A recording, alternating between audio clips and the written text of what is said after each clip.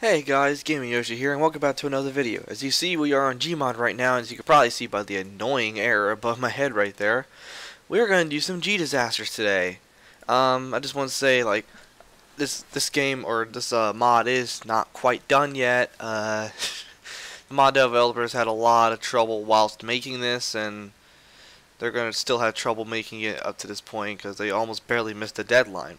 Anyways, we're going to get right to the video. Alright. So you see here we got ourselves, I built this house, and it's actually destructible. It's not, let me just emphasize it by saying this, and can be pretty annoying.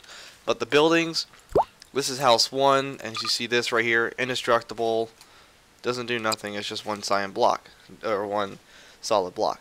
But I built this by hand, took me about 30 minutes, but it's finally done, and we're going to use it to test out our disasters. Now first off, we're going to go to tier 1. And we've got the quicksand, which, I mean, if you guys have watched any movie, you probably know what this does. It sinks you into the ground. I don't know why I need it. You don't really need the house for that. But the dust devil, it does absolutely nothing. It's just, you know, hey, cool, we're on the prairie or something, and we see this thing going out in the field, so you're just like, hype. Small whirlpools if you're near water. Patch of ice is exactly as it says, just a patch of ice. You run along it, you can let go, and it'll keep you moving. Now the tar pit is a little bit different. It's much bigger, and if you step in it, then you start getting killed slowly. It also has like a lava sound for some reason. Now the flash flood is the fun one. As you see, it's just slowly rising. And ignore the script errors. There's really no script errors with it, for real. And you can actually drown in this, I'm pretty sure. I'm pretty sure you could. Anyways, so we're going to get rid of the flash flood, and we're going to create a micro fire NATO, which I would essentially call this an F-Zero fire NATO or a dust devil fire NATO, because it's essentially that. Locust apocalypse is exactly as it sounds. Getting infested, and honestly that just puts tingles in my body. And then the gust NATO, we're going to get to the earthquakes last.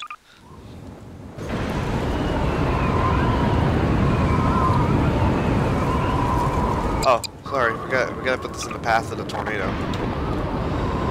Let's get it out. I made a couple of the versions of this house. Alright, let's put it right there. Let's watch it. See, it doesn't really do much. It's honestly kind of weak. Typically it would be picking blocks off of it, but as you see it didn't. But yeah. That's it for the tier 2s. Now we're going to go on to tier 3, which is where tornadoes actually get involved. Big whirlpools, exactly the same. It's just bigger than the medium and way bigger than the small. Essentially, that's them in a nutshell. Now the F-Zero, we're going to spawn in something for that. I have to wait for it to spawn though. And I will preface this by saying I love the particles. It looks so cool.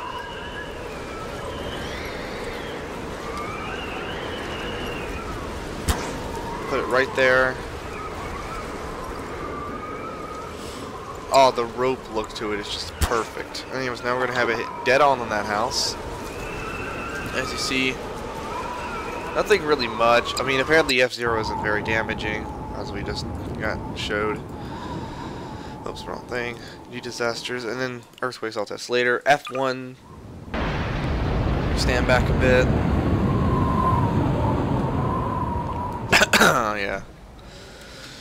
We're gonna put this in the ground. Smaller than the last one, but again, there's like different particle variants. Now it's getting damaged. See, blocks are getting strewn around. I could also make it so it gets picked up too. I mean, this thing's frozen to the ground, which is why it's not getting picked up necessarily.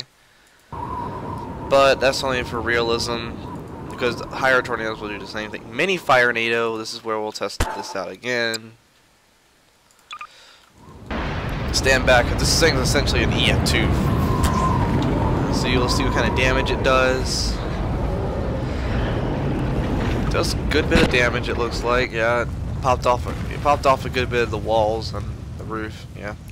So essentially, what you'd expect, I'd essentially call it an EF2 fire NATO. An EF2, yeah. And then we're gonna spawn in the thing there. If it even gets hit, yeah, it's getting somewhat hit. Spawn it a little more closer to home though. Alright, yep, it's getting picked up, as you can see. At least some of it is, yeah. Stuff's getting strewn around. And this is a cool looking tornado too. This is like one I've actually seen IRL, like in person. I don't know why it's got no particles, or I don't have the particles apparently. You can only have all the packs and stuff, but either way. Mystery of the day. Alright, and as you see, these tornadoes look different than what they actually do on the thing. That's because there's different variants to these tornadoes. They have different looks, which is actually pretty cool. So the EF3, this one might actually look much different than what you see on this picture right here that's popping up. This thing could be totally different. And it could be like, here, let's see what it looks like. Yep. On the thing, it looks more of a, like a gray stovepipe, and this thing looks like pretty decent stovepipe too, but it's a brown one, which makes it different. Not quite different, but you know what I mean. Oops, wrong. I actually clicked the Z button twice. Spawned it on the ground. My bad, guys. It's gonna be probably bigger than or longer than 20 minutes. I hope it's not very much. Oh yeah, see, the last one was a little more. This one's a little more skinnier and actually has more of like a cloud appearance to it, more of a rotational factor to it. It looks like. But yeah, let's see what kind of damage this thing does. Oh, wrong camera. But actually, this looks pretty cool. Skip potential here. Anyways, and yes, guys, I will definitely make more videos concerning this. Oh, there you go. See, it hadn't even been like 5 seconds, and it's stop missing.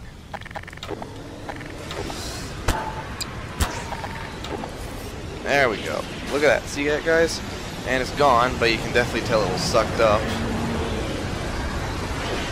Oh yeah, look at that damage. Yeah, look at that damage, though. Oh, it's coming right back this way, too. Oh, there we go. Now the EF4. Oh, we got tsunamis, that's right, I forgot about that. So this is where I'm going to get this big building in here. Then we're going to spawn in the tsunami. I might cover earthquakes in a later video, but we're going to do, like, the big stuff today. See, there's the tsunami over there. Just about as tall as the thing up there. Yeah, it's about as tall as that. So the tsunami is not very big, but I think there's more variants of this as well. As you see, it slows down a bit the more it goes in, and also it takes more of a wall shape. Look at that! Wow, that is awesome. Again, I see skip potential with this. This is very good. I actually like this thus far. There's not a lot of features yet. The weather is still work in progress. Weapons and ammo is still work in progress. But, again, that's what like I said. The developer being kind of absent recently. And there's a new one, I'm pretty sure, for the moment. Oh, there it is. Alright, let's see this thing get ripped in half. See, like I said, I made it pretty bit destructible. And, yep, it's pretty, yeah, it's almost gone, but I think that's just because it was on the edge. It wasn't actually getting hit by it. That's where we'll do this. Ah, dang it. Didn't mean to do that.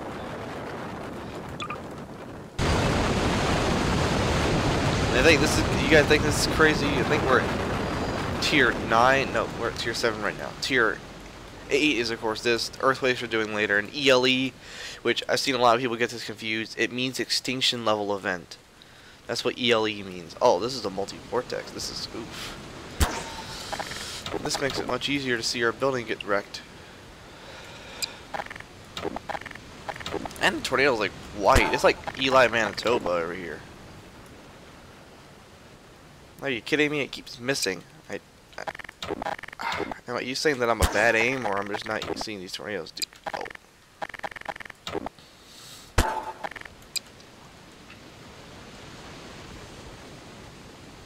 Oh, That might be. No, wait, that's still outside the map. Oh. Wrong thing, my guys.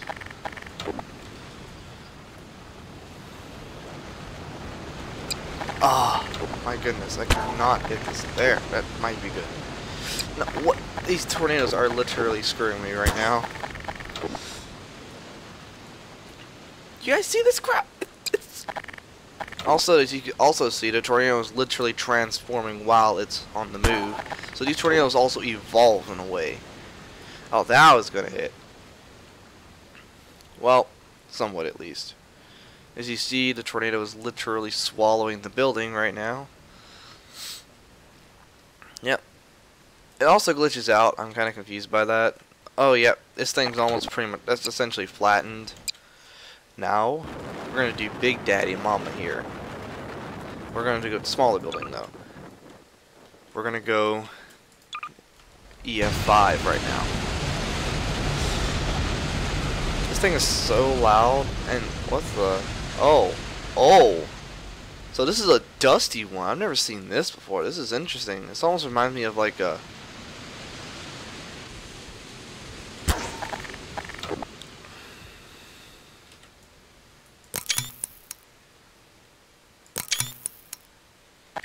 I wish I didn't hit the stupid errors up there, but again, not much I can really do about it. Alright. But since the tornado essentially moved out of the way of it, we're going to put this right here. And we already know it's EF5. We already know what kind of damage we're going to be seeing here. Yep, look at it. It's getting essentially shreked right now.